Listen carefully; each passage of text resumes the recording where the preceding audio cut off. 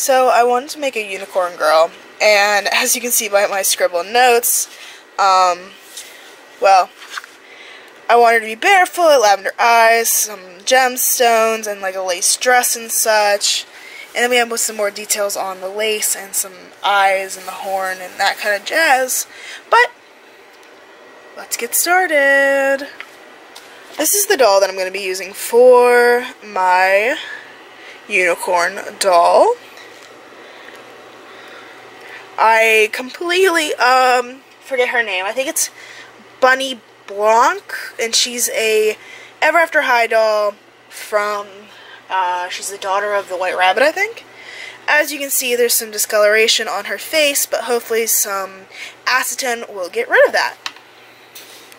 What even is an intro?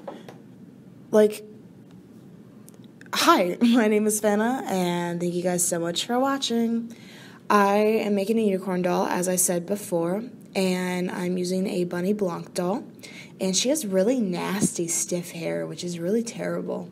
So you just cut it off, and you rip it out of her head, and it's a long process that I didn't really want to show. Then you take pure acetone or nail polish remover to remove the face. I also took the head off the body just to make things a little bit easier for me. It's easier to handle, and I just prefer removing the head from the body. This face sculpt has a very, very particular like eye mold shape, which is a little bit difficult. But, yeah. What really inspired this doll was this rainbow yarn that I already have. So I use a wire comb and some strips of the yarn and make sure to section it off into the different colors to make some hair wefts. Usually I would flat iron the wefts, but I wanted to keep it in its natural state. To make the wefts a little bit longer, I unfold it and then kind of hand unravel it a little bit. And it just makes the wefts a little bit longer. This is my first time rerooting hair, which was a lot of fun, but took forever. What you do is you just can use an X-Acto knife handle and a cut needle, and just pop it into the head and then glue it all on the inside when you are done. I actually I over rerooted the hair, but I really love how it turned out, even though it's really poofy now.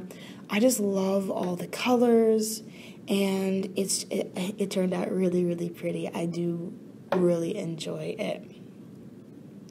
I wanted my doll to be pretty youthful and young, but I had a lot of trouble with this face. I had to redo the eyes a couple times, and I just was having a lot of trouble getting exactly how I wanted it to look.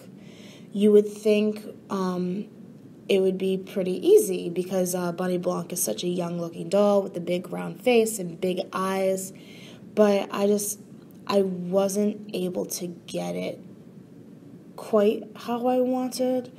And then the eyebrows, I wanted to be like round and fun, and those weren't really doing what I wanted either.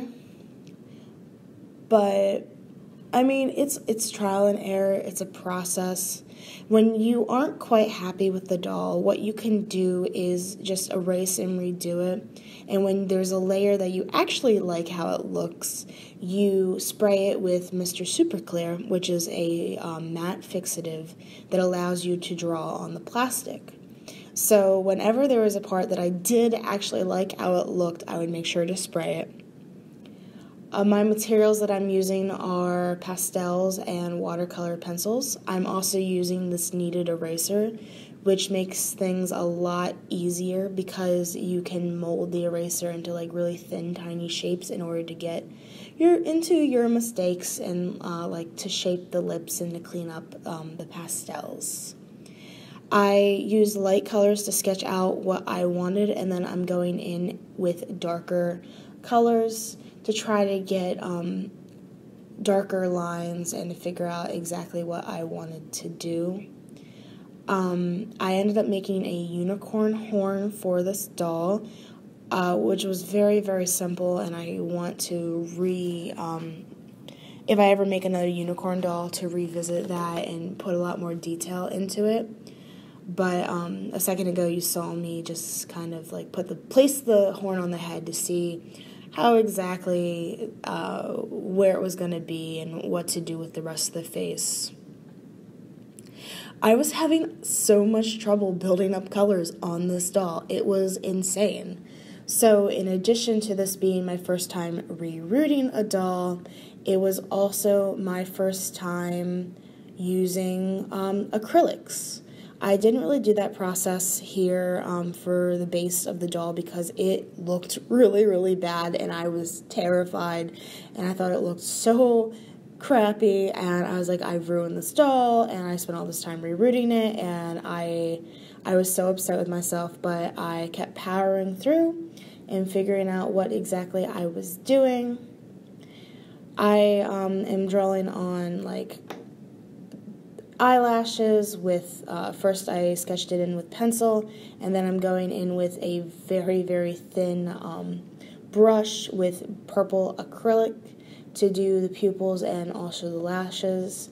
I did not have a very tiny brush, so what I ended up doing was taking a razor blade to a already thin brush that I had, and just kind of, I chopped that thing a little bit to make sure that I could do what I wanted to do.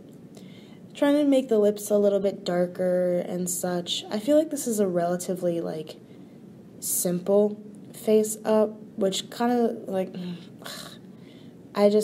definitely stuff I need to work on. Also, I have had this video recorded for ages, but the file keeps getting corrupted, so I apologize in advance. I use silver glitter paint to add freckles, and then I also put in white paint, which I thought made it look really cute. I added in some highlights in the eyes and some more glitter over the color and eyelashes, which are a lot longer than I normally like, but I thought it fit the doll with its whimsical fantasy aspect. Bonnie Blanc's hands are black because she's wearing gloves, so I did my best to paint to get the color match the gloves to be correct. I need to figure out a good way to do the joints because the joints are still black, and I also need to water down the paint a little bit more. I take my 2-part epoxy sculpt to make a unicorn horn. This is my first time using epoxy. Actually, there's a lot of firsts with this doll. I didn't even realize that. Wow, yeah, so this doll was very, very experimental for me. But I just simply use the whole, just roll it out a little bit, put it on the unpainted doll. I know my timeline's a little out of whack here, but I wanted to do the face up first. And it kept sagging, so I kind of had to hold it in place for a little bit for it to set, which took an hour or so before not an hour or so, I lied. It took a couple hours because it's relatively small.